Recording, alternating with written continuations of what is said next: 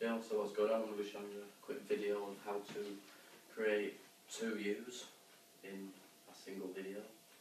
It's quite easy to do. Just follow the following video now to be a tutorial how to do it. What you've got to make sure is your camera does not move during the whole process, and you have a boundary, an invisible line, for example, this line here, down the tiles, you do not cross that with your person. You can do that, very simple. What's going on? Matt Hilliard. I'm going to be showing you that video you've just seen and how to create it. Bear in mind that when I created this video you're watching now, this part of the video, this process you're watching now created the video you've seen at the beginning. So first of all we're going to press the Add Media button, Files and Folders, choose your video, which in my case is this one. When the media is added, if you're on quick at the top, just change it to expert. That's where you want to be. And from your video, drop it onto your timeline onto video 1. Then, as you can see, if I skip through my video quickly, you've got me talking here. Then at the end of it, me talking here. At some point during the video, I move over, and as you can see, that is around here. Yeah. So I'm going to choose the cutoff point there, chop the video into two at the point where I move, and move the second half of the video into the video audio 2 above. That way now you'll see we've got the video of the left side, which is there,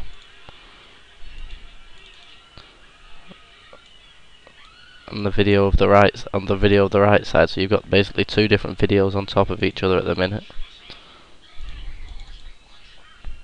What you want to do now is you want to roughly try and get it all in time correctly, so you got to watch each video individually.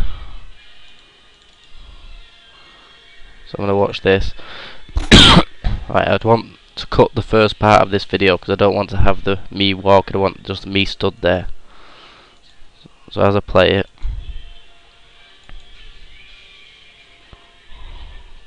I want to cut it from about here.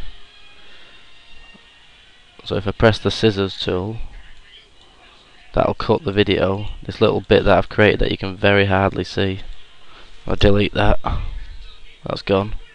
So now it shouldn't show me walking exactly right, it shows me just stood here, yeah? Which is what we want. Now on the video number 2, I want to cut the silence from me starting to walk to the camera. I want to start from around there.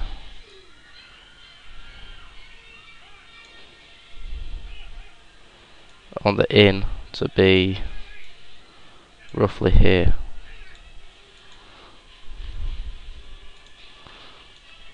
Yeah, videos are similar length now. At the end of the video where I started to walk, I want to cut that out. On this video, where I started to walk to the other side of the camera, the other side of the screen, I want to cut that out, which was there. So I'm going to cut from there, about there, and that's the out, yeah? Videos are a similar length now. Now basically, what you want to do is at the bottom, click on your effects button, then search, and you want to search for 8 EIGHT. You should see 8-point matte, garbage matte. On the 8-point garbage matte, you want to put that on your video number 2. And you'll see you've got a funny outline appeared on your video. On the right hand side, you click on Applied Effects and 8-point garbage matte. This will allow you to reposition the matte. I tend to go for straight lines if I can, so that you don't really see the split between them. So I'm going to go for here and go straight down the tiles of the kitchen. So if you watch, you'll see what I mean. Straight down that tile there.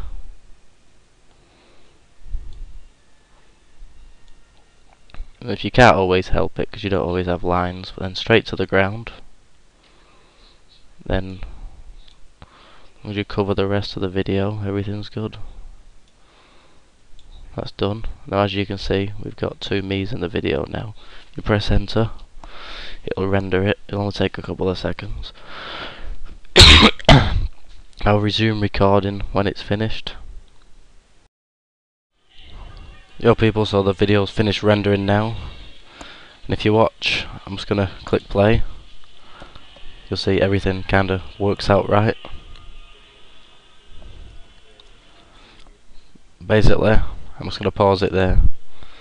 As you'll see from before, the lines that we used were on our 8-point garbage map was down that crack, across there, down there. I also went across to that and down that black bit and led down to the ground and out of the picture and around. So that is it complete.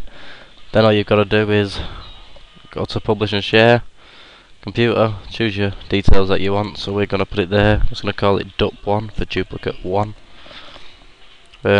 Choose your settings. We're just going to stick with HD 720p 24 frames per second high quality save, and yeah, that's that. So hope you enjoyed the video. Comment, rate, subscribe. See you later. Yeah, so what's going on, I'm going to be showing you a quick video on how to create two views in a single video. It's quite easy to do. Just follow the following video now, it'll be a tutorial on how to do it. What you've got to make sure is your camera does not move during the whole process, and you have a boundary, an invisible line, for example, this line here, down tiles, you do not cross that with your person. You can do that, very simple